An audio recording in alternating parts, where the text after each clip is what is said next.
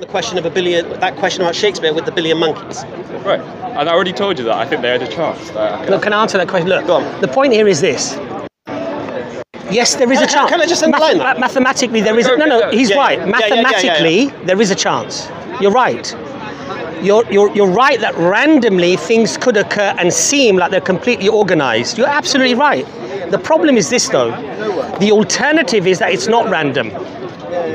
And the probability of it being random is infinitesimally small, and therefore the probability of it not being random is infinitesimally large. Shall I give you an example? Right? Now the point here is this, right?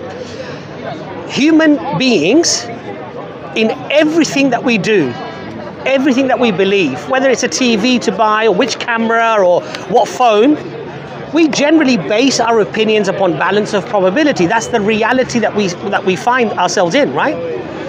So if 9,999 people say this phone is the best phone that you can buy, and you have one guy, I'm not talking about 9,000, let's say 999,999,000 say this phone is perfect, the best phone that's ever been made. And you've got one 6-year-old who says, I don't like the color, right? Who are you going to listen to? Clearly not the 6-year-old, right? Right? Because why would you do that? You would do that because you see, on balance of probabilities, highly unlikely that 6-year-old is worth listening to, because the probability of that 6-year-old being right to the 999,999,999 is ridiculous, right? Yeah. Now, the cause of the universe, the fine-tuning of the universe.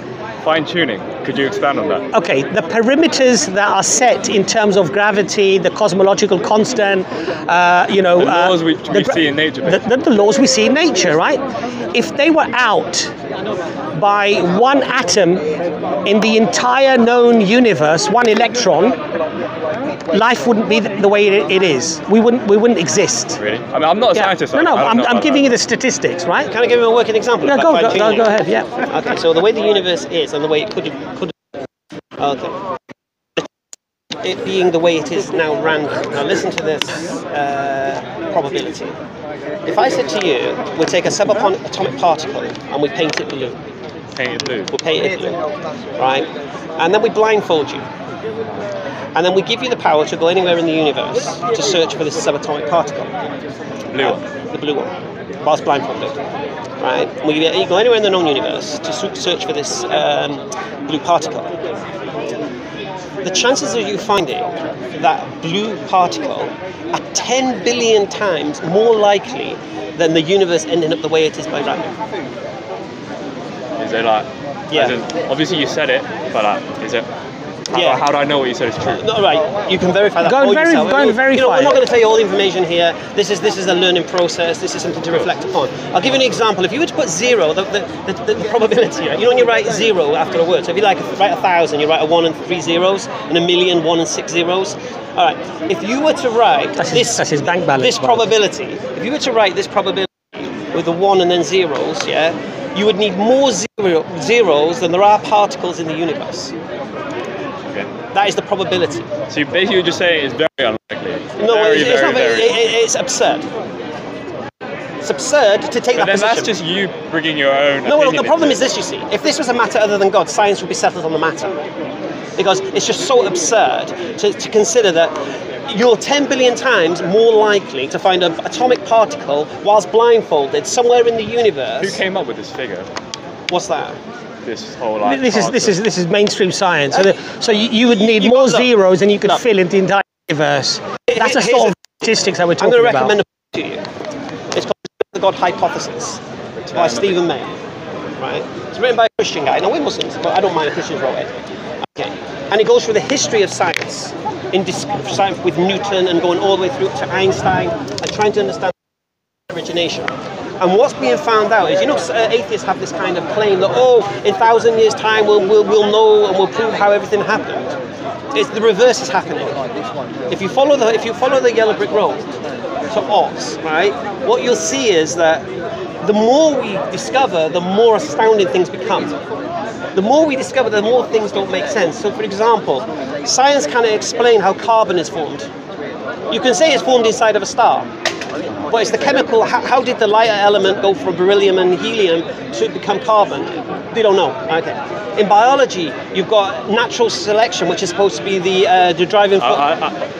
He's not really into science. I respect what you say. No, but what I'm doing, I'm supporting the 3 claims I made with regards to sciences. So in biology, for example, evolution through natural selection is Charles Darwin's view. This is the neo-atheist viewpoint. And random mutate. Now, to have natural selection, to have new genetic code, you need to create these new this new protein. And that's what DNA is. It's self-replicating. No, it doesn't self-replicate, right? It literally. No, it has to change. It has to be different. It has to be extra from what it was. Okay, and so the explanation in science is random mutation. So there's a random mutation, and what happens is, on some occasions, it's useful mutation, which will then be harnessed by natural selection, which will then be utilized in the evolution process. But the random mutation is the assumption, that's a presupposition. The random mutation has to be a thing for everything else to occur. When you look at the probabilities of how the... But I would sometimes actually view it. No, you can't. You can say what you like. It doesn't matter. You can do what you I'm quoting what scientists are saying. You're giving your own thoughts. Who said you can see random mutation? I mean, we're seeing it right now with all these COVID variations. Have you observed it? Okay, I haven't observed it. You haven't observed it. So how do you know it's random? But I'm sure, in some well, lab you said I'm sure, so you don't know. There's a scientist who's looking down. I know, and this is what you call faith in scientism. I get it, I understand. Because if you're not a believer in a creator, you're not a believer in God, you have to hold on to something. And you'll hold on to these men who keep saying things and then having to correct themselves when they discover new information that they're wrong, and they keep correcting themselves. And if you follow the history of science, you'll realize it's all... Look, I never said that science is truth. Science is only... I agree that science is only true to its hypothesis. No, but what did I say to you? I asked you, what do you use to understand truth? He said science, and I'm saying... And philosophy. Well, this is philosophy. I know. All right. So what is philosophy? Study of knowledge, yeah? Okay. So basically, we have science, which is your method of understanding things, leading to this intelligent mind. Unless you want to take these absurd probabilities as facts, which they're not.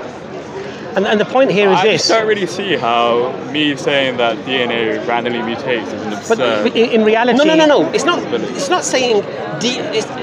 It's not saying that the DNA random mutating is absurd. What's absurd is the probability that mutation is something positive. What do you mean by positive? That it's beneficial that natural selection could then utilize to make into some new organism. That is beneficial, but I'm not talking about beneficial. I think we're getting bogged down into DNA. No. He doesn't understand the science behind it. I'm not a scientist. No, you understand that. I understand that. So I'm not going to be too heavy on it. But what I'm saying is, what you're saying is, I'm sure DNA random mutates, but you're not sure. Because I'm telling you're wrong with regards to that, because that's what I'm saying to you.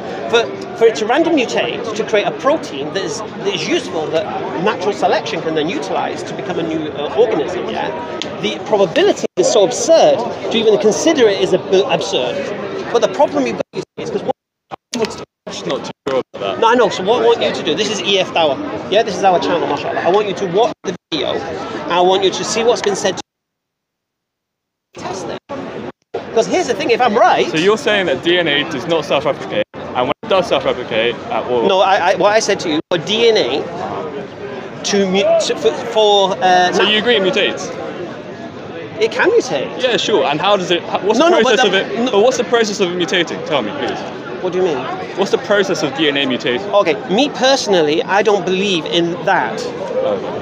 I believe in a creator. I believe in an intelligent design. I don't believe information can be created from other than an intelligent agency. I just don't believe it. You can tell me that DNA containing all that information about what colour eyes I'm going to have and all this. What does intelligent mean, though? When you say you don't believe anything comes out other than... What do you think intelligent means? I'm not sure. You're the one who said it. Do you understand the word intelligent? Okay. Do I have to Google the word intelligent for you to understand it? But I want to know in what context you're using it. Well, what context can you use it? In a lot of different contexts. Give me an example. You're being a bit annoying right now. I'm sorry. Okay, so give me 2 examples where you can use the word intelligent differently.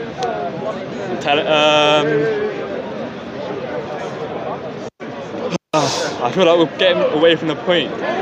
No, you just said, what context am I using the word intelligent? I said there's only one context you can use the word intelligent. Just demonstrate that I'm wrong.